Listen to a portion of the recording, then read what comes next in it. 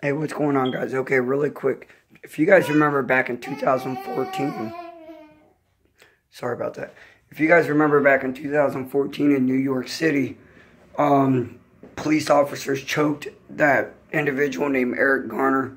If you guys remember his daughter, Erica Garner, she came out and she started speaking about it, and then she became an activist.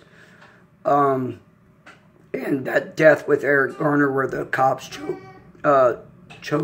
gave the man a chokehold and he died from it, sparked an outrage of protest from Black Lives Matter within New York City and elsewhere around the world.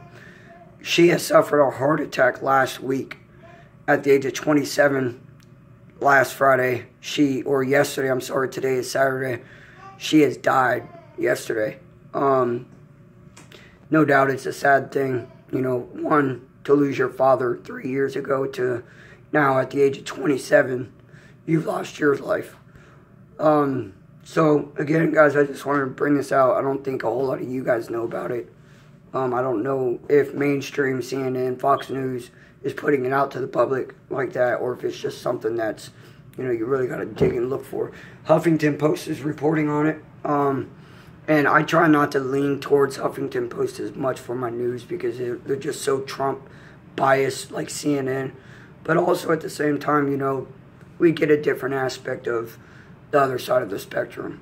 So anyways, guys, Erica Garner had a heart attack last week. She died yesterday morning at the age of 27, being an activist, right? Speaking for her father's death, all right? Prayers go out to the friends and family of Erica Garner and Mr. Garner as well. Later, guys.